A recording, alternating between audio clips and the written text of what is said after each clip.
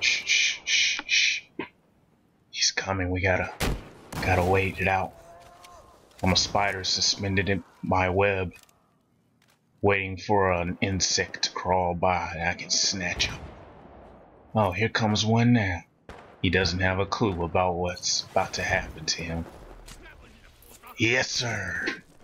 And that's one to hang up in the web for later. Hey, what's going on, guys? Deedle17 here, bringing you a video of Pearl Market today. This is the final map that I have yet to give my thoughts on out of the Dragon's Teeth DLC, which I will give my overall opinion on the entire DLC later on in the video. Well, since we don't have much time, let's go ahead and get right into it.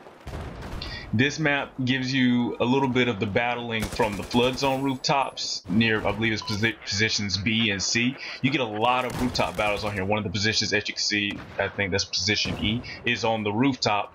And there are so many different ways that you could be shot from on these rooftops. There are so many ways you could be shot from on this map, period. It's close quarter chaos. As you can see, I was just jumping into the building and I ended up SAS breaching through a window style on that guy right there. He was unsuspecting.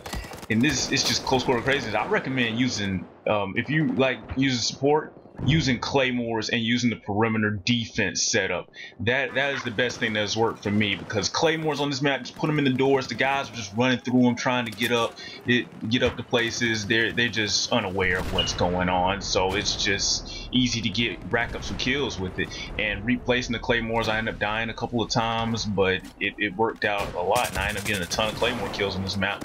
I recommend using higher fire rate weapons because that's what seems to work on here, and shotguns if you feel like you want to use it. And overall, I think this map is pretty great. Over all the other maps, I like the other maps better, but this map, and I'd probably rank this probably my second favorite or so. I'm not sure.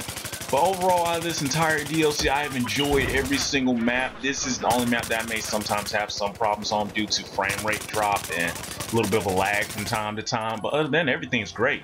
Everything is perfect with this DLC. I love Dragon's Teeth. It is the best DLC that's come out so far on Battlefield 4, and I cannot wait to see what they have in store for Final Stand. Anyway, thanks guys for watching, and I'll see you in the next video.